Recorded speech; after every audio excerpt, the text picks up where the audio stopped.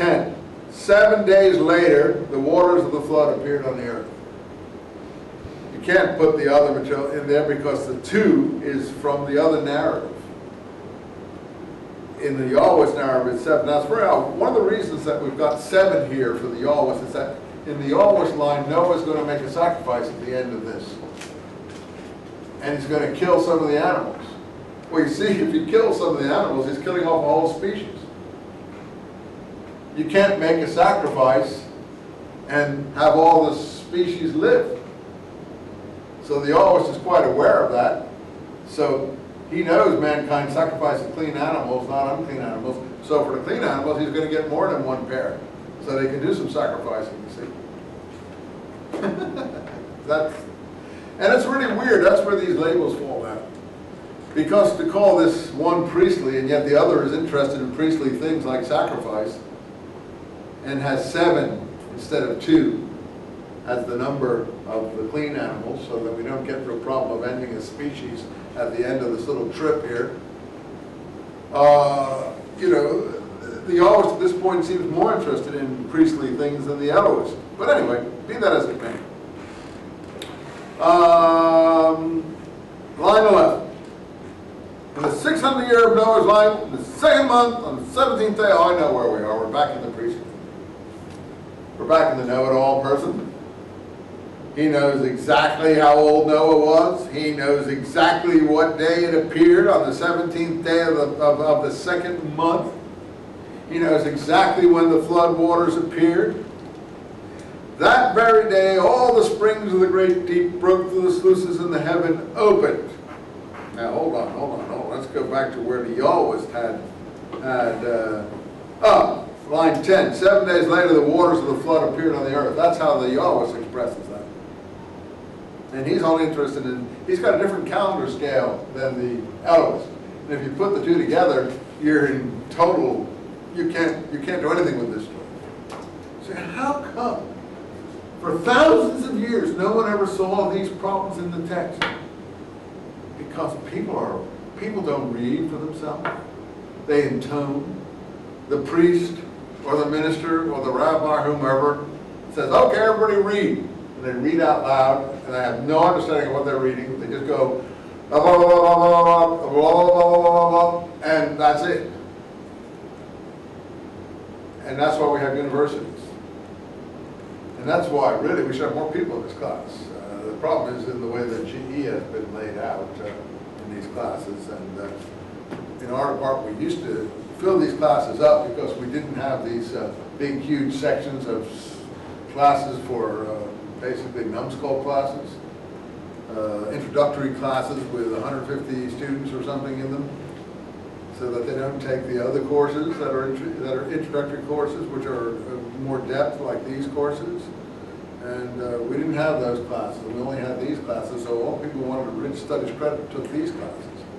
But they've rearranged the classes in the department, and they've drained the life out of these classes, and for those huge classes that are just a total requirement, which is, you know, maybe it's good for the university, but it's bad for the department. In any event, forget that. I'm just trying to explain that these are the kind of classes that are really people who are Bible people should take, because then their mind could be opened up.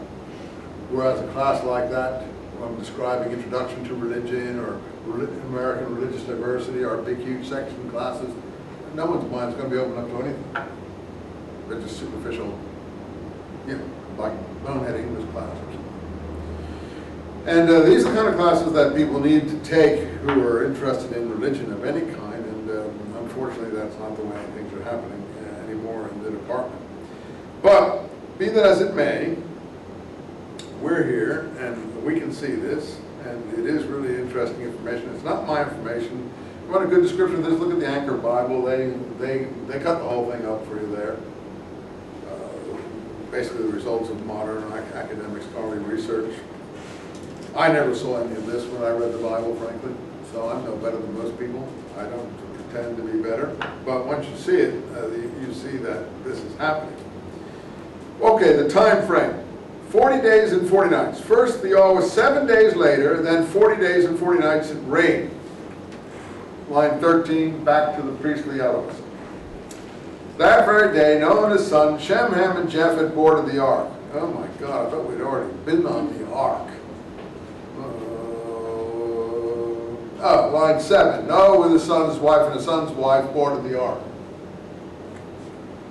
We already boarded the ark. How come we already boarded the ark? Because that's a different narrative line. And the editor is splicing the two together really haphazardly in some ways, the best he can. He's just got his scissors. He's going, taking this here, pasting that there. That's what you do. You know, cut and paste. Okay, this here, this here, this here, this here. And he's basically got a narrative to satisfy most people for eons of time, right? Okay. So, and the Elohist priestly, I'm calling it Elohist now because it's an E-text, uses God. He's careful about names too. The Yahweh says Noah with his sons and his wife and his sons' wives. He's not so careful with names. This guy wants you to know it's Shem, Ham, and Japheth because he's interested in the genealogy. Boarded the ark with Noah's wife, 3 wives of his sons, with them wild beasts of every kind, cattle of every kind, reptiles of every kind, crawls in the earth, birds. Oh, that's just like the first creation story. Reptiles of every kind, that crawls in the earth, birds of every kind, all that flies, everything in wings. 1 pair of all that is flesh. Now, that's not what the always said. You see that? How many can't see that? The always said 7 of the clean, 2 of the unclean, 7 of all the birds.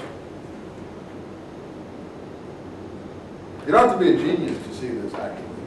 Although it actually is extremely intelligent to have someone work this out. And so they went, male and female, every creature that is flesh, just as God ordered them. And then, in 16 at the end, and Yahweh closed the door. That's Yahweh's. That should tack on to line 12. It rained on the earth for 40 days and 40 nights, and Yahweh closed the door behind Noah. Don't need the stuff in between. The flood lasted 40 days on the earth. The waters swelled, lifting the ark until it was raised above the earth. Now, I don't know if it's 40 days and 40 days for the Yahweh or just 40 days. You follow me? The Yahweh originally said that it rained for 40 days and 40 nights. And then he says the flood lasted 40 days. Does he mean that it rained